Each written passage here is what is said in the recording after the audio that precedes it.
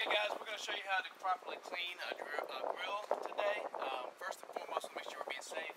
We're going to turn off everything to make sure that all the propane is off and everything is no longer burning. So first thing, come over here to the control panel. As of right now, the grill is turned on. We're going to turn everything off, rotate it all the way clockwise to the off position. You can actually see in here that the flames are out and the propane is no longer running through the line. Just as an added measure of safety, you want to come over to the tank. Right here at the top, you want to make sure that you turn that all the way to the closed position. That way no propane is sitting residual in the line and has potential to start a fire. Once you're doing that, you want to come over to the top grate. It should be nice and warm still.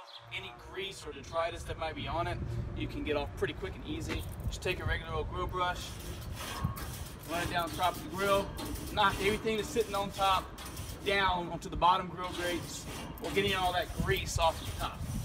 Go all the way down the grill, make sure it's nice and clean. Once you've gone through that, you want to make sure there's no food items. We can get a lot of times a return. They'll have pieces of hamburger, pieces of hot dog, chicken, whatever, down here in the bottom grill grates. And that stuff just sits there and goes rotten. It's nasty. So please make sure if there's any debris in here, you remove that.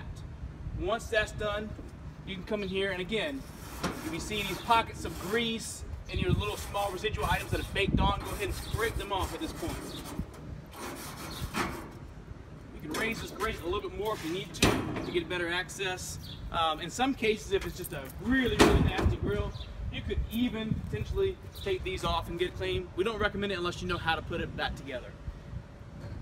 Once you've gotten all this clean, all this is relatively clean, go ahead and reach in here very carefully, slide that bottom cover off to, just slide it over, make sure it's out of the way, and you can come in here with a shovel or a rag or a brush or piece of paper towel. Just come in here, scrape that grease that might be on the bottom out, and dispose of it appropriately.